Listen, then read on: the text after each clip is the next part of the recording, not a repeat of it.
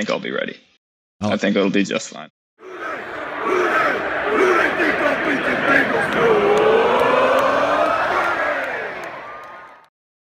Who are the Bengals going to pick in the second round? What is up, Bengals fam? It's your boy Mike coming back at you on a Tuesday, March 30th. It's my wife's birthday. I won't tell you how old she is, but she is age appropriate. Today, what I wanted to do, everyone's talking, freaking out. Who are the Bengals going to pick at 5? Who are the Bengals going to pick at 5?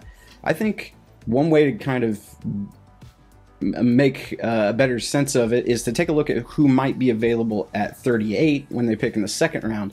That might influence what they do at 5. So what I wanted to do today is take a look at the PFF. PFF added a feature to their mock draft simulator where they keep track of where everybody who mocks on their system the average draft position of each player, right? And I went through and I picked out some really interesting players that are slotted in that second round range where the Bengals are going to pick. And I gave one interesting one basically for my boy Jake Lisco, who's one of the hosts of the Locked On Bengals podcast, because he loves him some De'Ami Brown. We'll talk about that as well. But what I wanted to look at is, are there going to be legitimate wide receivers, right? We know that there's not going to be a Kyle Pitts, a Jamar Chase, or a Penei Sewell available at number 38. But is there someone who could come in and play right now and make an impact? And is that player going to influence what they do at number 5? Right? Probably not. Most teams probably don't think about the draft that way, because you can never predict who's going to slide to you at any given point in the draft. You can't even predict who's going to be available to you at pick 15, let alone all the way into the second round, right? So a few of these interesting ones I wanted to take a look at. The first one I have on the list there is Elijah Moore. He's the wide receiver from Ole Miss. On PFF had him graded in the 2020 season with a 91.2 overall grade as a wide receiver. Now, Elijah Moore is a smaller guy. He's like 5'9", about 185. He is a true junior, so the age is pretty good, is about right. He, however, is more of a slot receiver. Actually, the the comp that PFF puts on him is a faster Cole Beasley. I'm not saying that the Bengals couldn't use a faster Cole Beasley, but the Bengals right now have one of the best, if not the best, slot receiver in the NFL, and Tyler Boyd. So adding a guy like Elijah Moore might not be, that's not really what they're looking for to add to the wide receiver room. What they're looking to add to the wide receiver room is a deep threat, right? And the deep threats that can create separation. And I want to take a look at Rondale Moore, because Rondale Moore's average draft position per PFF is number 25, right? And you can see, it's not for you to slip, from a late first round to an early second round. That happens pretty much every year. I'm sorry, did I say that Rondale Moore's average draft position is not 25? I was looking at Rashad Bateman. His average draft position is 31. So if this guy were to slip, but we're talking about the same kind of guy, but he has actually more, I think he has more chops as a downfield threat than Elijah Moore does. He actually graded out this past season in 2020 with an 80.9 score. He's another 5'9", 180 guy, but he's a true sophomore, meaning he's even younger, so that breakout age is really nice. And his comp, Bengals fans, you guys are going to love this. His comp is Steve Smith Sr. So remember all the trouble Steve Smith Sr. gave the Bengals. Say what you will about his kind of personality type. I thought it was interesting he played for the Ravens, because he always played like a Steeler to me, and that's not a compliment coming from a Bengals fan, by the way. But if you can get a guy like Rondale Moore on your team who can one thing Steve Smith always did was, even without the size, is he always drew the attention of the safety, because he was always getting open on that vertical route tree. So when you can create separation on the vertical route tree, that's what the Bengals are really looking for. They don't have anybody that's really good at that right now. So that's Rondale Moore. So there's Elijah Moore and Rondale Moore. It's just funny, they're both named Moore. They're both also very similar players in general. They're both kind of slot-sized guys. and probably are going to end up being slot receivers in the NFL. I wanted to talk about Rashad Bateman because he's another guy that I've seen actually a few times in the mock drafts. I've seen him available there when the Bengals pick, right? His average draft position, he's number 18 on PFF's big board. His average draft position is 25, but he's more of what the Bengals are really kind of looking for. So what he graded out at an 81.8, but he only played 5 games in 2020. 2019 an 87.1, but kind of his comp, and this is a big compliment I think from PFF. His comp is Keenan Allen. Big time. That's a big time comp. That's really good. The Bengals could use. He's a bigger guy. He's 6'2", 210. So he's. I mean, that's I think roughly right around what Tyler Boyd's size is for a comparison in your head. So that's another option the Bengals might have. Looking at that and then taking a look at Dyami Brown. He's 21 and a half years old. He is a junior. Plays for North Carolina. 6'1", 185.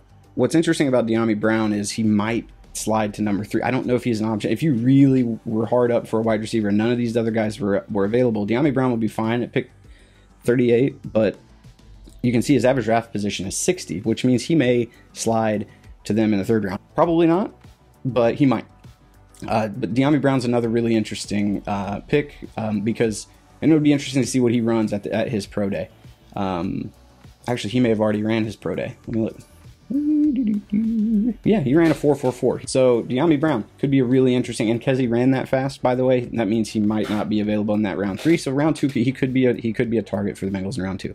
But if you want to look at some other really interesting players that slotted out right into the average draft position right around where the Bengals are going to pick, Jalen Phillips. It's really interesting because the Bengals need an edge rusher. I think it's a low-key, big-time need for them is edge rusher and honestly another pass rusher from the interior. But Jalen Phillips, 6'5", 266, 21. He's going to be 22 when the NFL season starts. He's just a beast. If you've never seen him play, he's big enough to set the edge, but he's got really good pass rush moves. Comp on him for PFF is Frank Clark, which is a good one. He graded out on an 86.8 last season, playing for the Hurricanes. Physically, it's all. This is what PFF says about him. Physically, it's all there to be a tier 1 edge rusher in the NFL. His injury history and late breakout age will scare some teams, right? So he didn't really play like a star in college until he was a little older. That's why they say that about the breakout age. And yeah, he does have some injury history, so that's what you're looking at. But he is a top. He's on my big board, I think he's my number 3 edge rusher. So if the Bengals were able to get the number 3 edge rusher there, that'd be great. Speaking of edge rushers, just Jason Oweh's average draft position is 29 per PFF. And the thing about Oweh, he's also a little older, so he doesn't have that great breakout age. How old is he? He is 22. He'll be about 22 and a half when 22 and a half when the season starts. He graded out last year, plays for Penn State. He graded out last 6'5", 252, a little bit, so same height, a little bit lighter than Phillips. Graded out 85.3. By the way, his comp is Montez Sweat. You know, if that tells you anything. And I've heard lots of things. Lots of NFL player scouts and player evaluators really like Jason Oweh. They really like his game. They really like his juice, which is actually what PFF says is his biggest strength, is juice.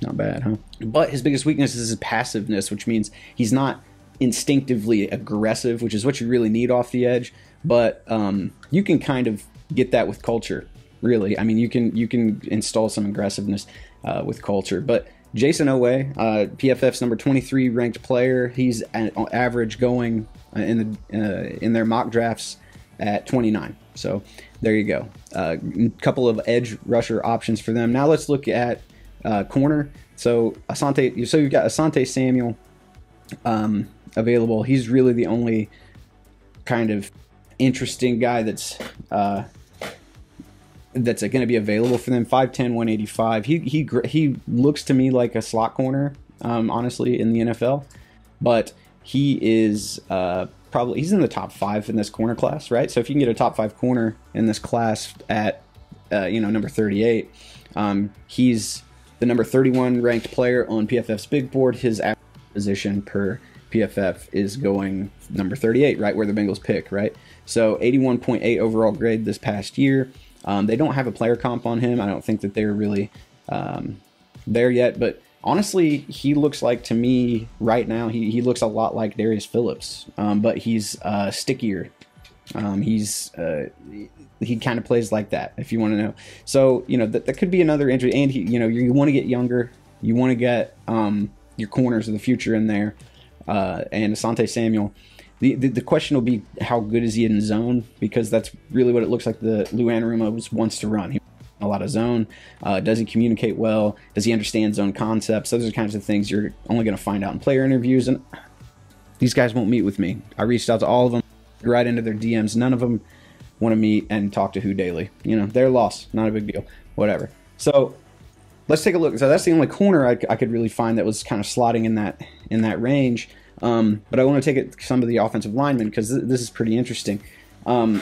Elijah Vera-Tucker is ranked at number 34 overall on PFF's big board, and he's going at average draft position number 36, which means it's right in the range of where they could get him. 6'4", 315, super versatile guy. So if you wanted to, if the Bengals wanted to draft a guy that they know that could play any position on the line, maybe outside of center, and kind of get coverage for if they get injuries, or if, like, you know, he would come in and compete for the starting spot for the right guard starting spot. I mean, if they drafted him, they would come in and compete and win it. But even if he doesn't, anybody across that line gets hurt, he's your guy. He can plug right in and play that spot, right? So he's really interesting. TJ Lang is the comp that they have for him on PFF. 81.8 is what he graded in 6 games in 2020. Vera-Tucker, this is what they say, Vera-Tucker is one of the cleanest offensive tackle prospects in this entire class. He's also a high floor guard. That's pretty much what the Bengals need, right? And if they don't draft Penei Sewell, if they end up going like the reports seem to be recently, if they end up taking Joe Burrow's word for it and drafting Ja'Marr Chase, which I had a tweet yesterday saying, look, if that's true, if Joe Burrow wants Ja'Marr Chase and then they go draft him, I say go do it, because what that does is that puts extra incentive in there for Joe Burrow to make Ja'Marr Chase worth the number 5 pick, meaning throwing it to him on deep routes and making his, and if that connection succeeds, if Joe Burrow to Ja'Marr Chase succeeds, the Bengals offense succeeds. So if he wants him, if my quarterback's coming to me, especially if he's Joe Burrow, and he says, I want that guy, I've already played with him, here's the tape, I'm taking him. You know, if I've got that kind of grade on him, I'm taking him. So what could happen here is if they end up taking Ja'Marr Chase, you could end up getting Elijah Vera-Tucker in the 2nd round, or a guy like Sam Cosmi. I think Sam Cosmi, his pro day probably vaulted him up quite a bit, but he's their number 37 ranked player overall in PFF, and his average draft position is 43, meaning he's there almost all the time. I've mocked him to the Bengals in the 2nd round a bunch, but he's 6'7", 310 pounds. He's 22 years old. He graded a 90.8 in 2020. Cosmi has the physical ability, but needs to get with the quality offensive line coach. Guess what the Bengals have? One of the best offensive line coaches in the league, now that they've got Frank Pollock and got Jim Turner out of there. So the interesting thing here is, like, these are plug and play. All of these guys on this list would come in and play like immediately if they needed to. Sam Cosmi could play right. He's pretty tall, so you don't want guys that are like over 6'6", generally playing guard for you, unless you have like super tall, like Jared Allen or a Josh Allen type quarterback.